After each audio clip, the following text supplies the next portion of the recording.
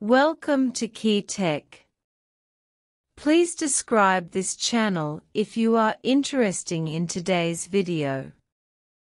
Recently, the American radio frequency manufacturer Echovax was forced to sell a company in China, indicating that it cannot compete with Chinese integrated circuit manufacturers, because Chinese integrated circuit manufacturers have broken through the blockade of radio frequency integrated circuits, so they have to withdraw from China. Market 1. American chips once made a fortune. A few years ago, the United States banned American RF manufacturers from providing 5G RF chips to a Chinese mobile phone company. At that time, some American RF companies accounted for almost 90% of the world's high-frequency chips and made huge profits. Qorvo stock once soared 6 times. It is the golden age of the U.S. semiconductor industry. In addition to radio frequency chips, the United States has implemented a comprehensive blockade on analog chips and 5G mobile phone chips.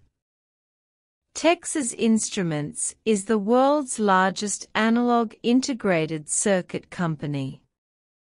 At that time, the price of Texas Instruments analog chips was also rising. Yu Dazuo once said that the price of a chip that originally cost 20 yuan has now risen to 2,500 yuan. Really high. Qualcomm's high-end chips have been favored by major Chinese manufacturers. In the past 2 years, prices have been raised crazily. The highest top-end chip has reached $160 a piece. This has made domestic manufacturers miserable and can only reduce the price to $69.99, otherwise you can't make any money. In recent years, the shipments of mobile phones, TVs and PCs have all declined. They should have been in short supply, but now, due to the monopoly of the United States, there has been a shortage of chips, which has led to an increase in chip prices. Due to the monopoly of chips, a large amount of money poured in, causing chip prices in the United States to rise steadily, making the United States the biggest winner. 2. China has broken through many blockades in the chip industry. A high-tech company in China is vigorously developing its own chips. According to reports, more than half of the mobile phone chips in the world have been developed by themselves. That is why the Nanoone project was launched, with a year's scientific research expenses as high as 100,000 yuan. Hundreds of billions, constantly accelerating the development of chips. In addition, Huawei has also conducted extensive cooperation with China's chip industry and invested in a large number of chip companies. Chip companies including Zhuosheng Micro and Wii Technology are also constantly developing radio frequency chips and analog chips. Promoting the China's chip market has made great progress in radio frequency chips and analog chips. And in terms of memory chips, they also have the absolute upper hand. In 2016, several memory companies appeared in China, and 2 companies. In 2022, they developed the world's most advanced 232-layer flash memory. The second phase mass production has directly cut the price of memory chips to half. In August last year, a domestic 5G radio frequency chip was released, all using domestic 5G radio frequency chips. This also means that domestic 5G radio frequency chips will occupy 90% of the domestic market share, which will change the US monopoly on 5G radio frequency chips. 3. US chips are facing difficulties.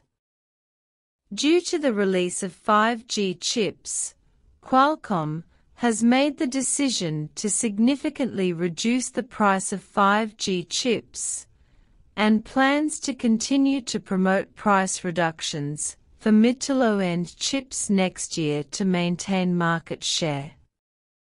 Qualcomm was once the largest mobile device manufacturer in the world, but after the United States sanctioned Chinese mobile devices in 2019, Chinese mobile devices began to worry about the security of chips and began to reduce the use of Qualcomm products and switch to MediaTek products.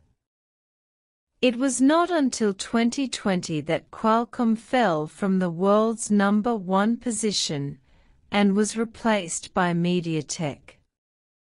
The same is true for radio frequency chips and analog chips. Since last year, the US chip market has been declining. Texas Instruments launched an analog chip. This analog chip is widely used in the domestic market and has now fallen to pieces. This is a very alarming drop. American RF manufacturers also tried to start a price war with Chinese RF manufacturers. As a result, because their production costs were too high, their revenue plummeted and their stocks fell by 80%. Now Qorvo is selling its Chinese production base to Luxshare.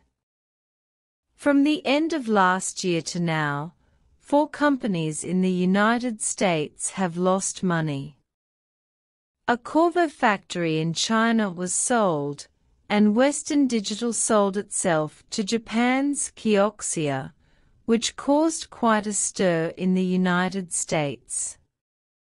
In the past, American companies bought Japanese companies, but now they have become the food of Japanese companies. In addition to targeting China's high-end chips, the United States has also recently said that it will control China's mature process chips to ensure US chip profits.